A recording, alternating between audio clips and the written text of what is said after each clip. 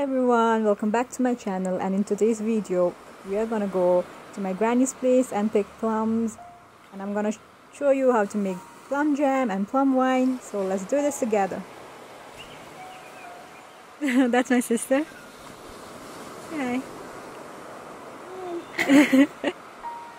Plum is also known as arucha in Nepali, and it is a seasonal fruit and it's really yum.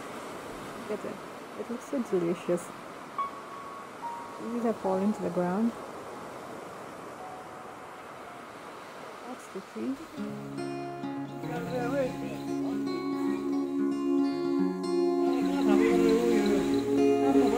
Plum, so I'm gonna make a plum wine or either plum pickle, not pickle, jam. Plum jam. Plum jam.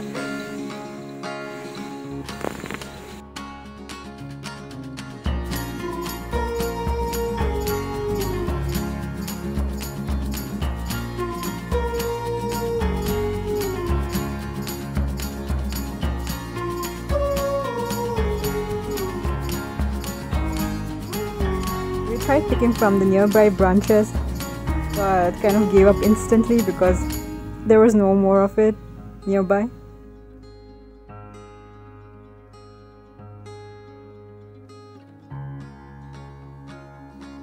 And then we actually went on to ask Uncle as to pick plum for us. There he goes, he's up there.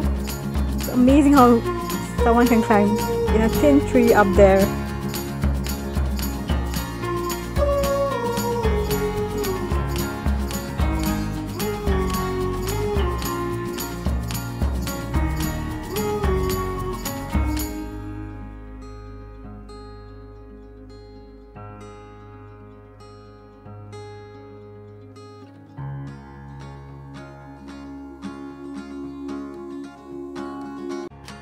Well, it's foggy, but it hasn't rained, so it's a good sign, because like you can't pick a plum when it's raining. It loses its taste.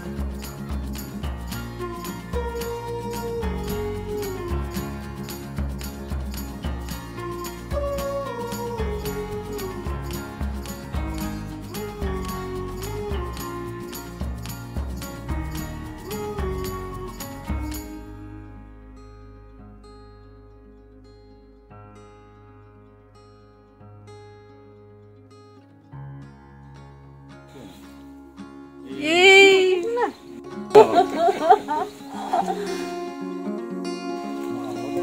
There.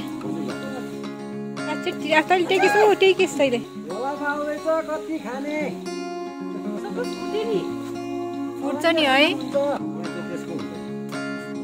we're gonna make wine with this.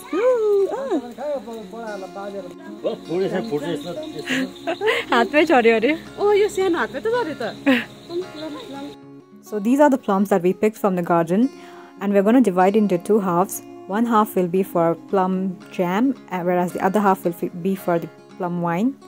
So for wine, what we did was, we didn't peel the plum, we just put the whole plum and put slices of potatoes for starch and sugar and yeast. So what yeast does is ferments the whole process, speeds up the process, and we'll be keeping it in dark for 2 days. After that, we'll shake it a bit and keep it in room temperature. So our plum wine preparation is ready. So let's move on to plum jam.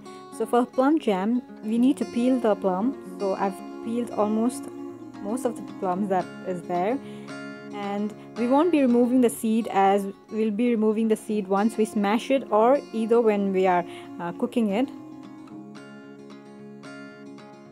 So there goes our fresh plums.